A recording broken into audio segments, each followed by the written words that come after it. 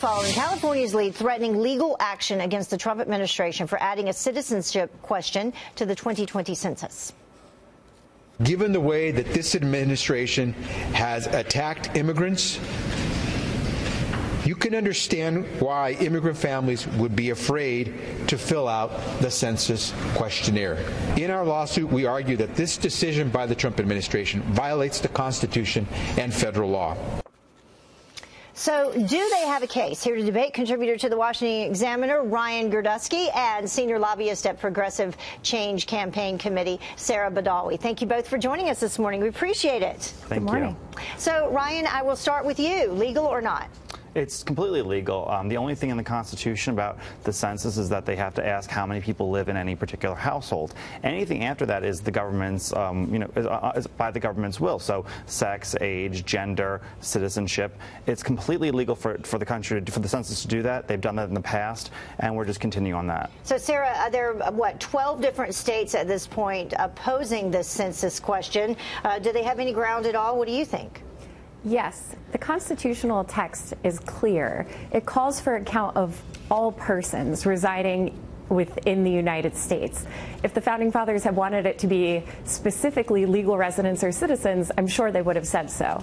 We have plenty of data from other places that gives us an accurate count of citizens, but the purpose of the census is to have a whole count of the population, and anything that undermines that goal should be considered unconstitutional. You know, one of the issues, I think, Ryan, at hand, people say that there will be less people will be inclined to fill out the census if they're not a legal citizen.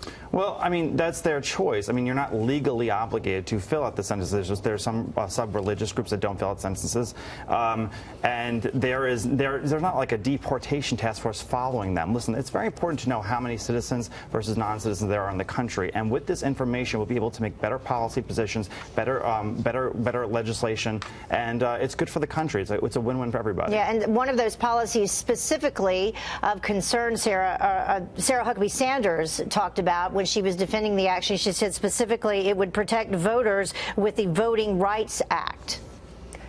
So, census experts agree that we have plenty of information through the American Community Survey to enforce the Voting Rights Act. That is just not the issue here.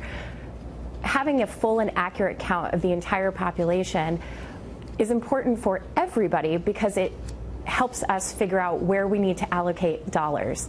And we don't take a look at which communities have the most legal citizens when we make that decision. We look at the total number of the population when we try to allocate where we're going to build our newest roads and our schools and all these things like that.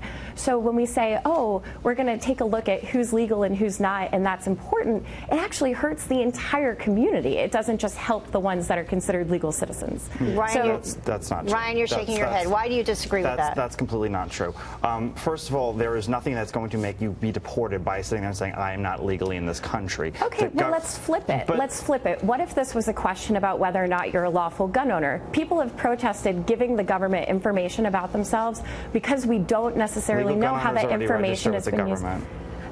No, we don't have a national gun owner registry yet, and that's because people are worried about how the government uses information about them. But the point here is very clear. The Constitution requires a whole and complete count of the population, and anything that undermines that goal. This is not undermining that. This is just getting more information. That's like sitting there and saying we can't ask if you're a male or a female. Anything that says, well, male or female is not a similar question. You're not deported based on whether or not you're a male or a female. Right, you're not deported whether or not you're legal or not legal by the census because there's not a deportation task force right after them. This is just a question. This all but assures people will not complete the census. Well, we have to wrap it up. It's definitely something that people are debating right now, whether or not, if you're not a legal citizen of the United States, should you, in fact, have to, fill out this census or not.